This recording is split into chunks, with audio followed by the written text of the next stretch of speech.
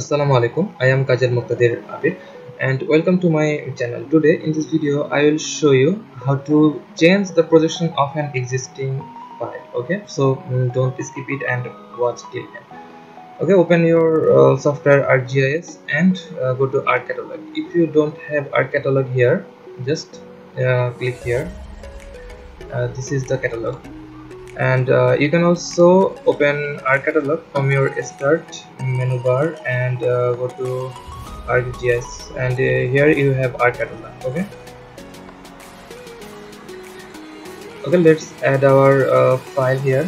Okay, this is a point file, and if you right click here and go to properties, we can see and go to source, and we can see the current projection system is projected coordinating system is WGS 1984 ETM 45 pounds. Okay, and we want to change this projection.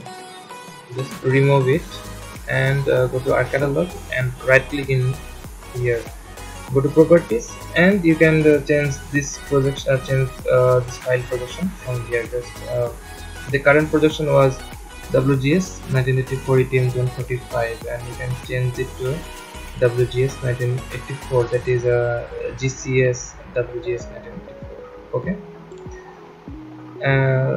and add it,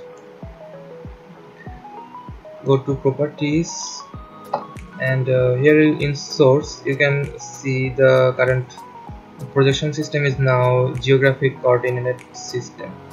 Okay, we have changed our coordinating system. And one more thing, you have to change the projection of data frame also, and click layers, right click in here and go to properties. See the current projection here is UGS 1984 ETM 45. Just change it to as like this point file. Okay, and that's it. If you are having any other trouble, comment below, I'll try to help you out. Subscribe to my channel and press the bell icon beside it, and do like and share this video. Thank you.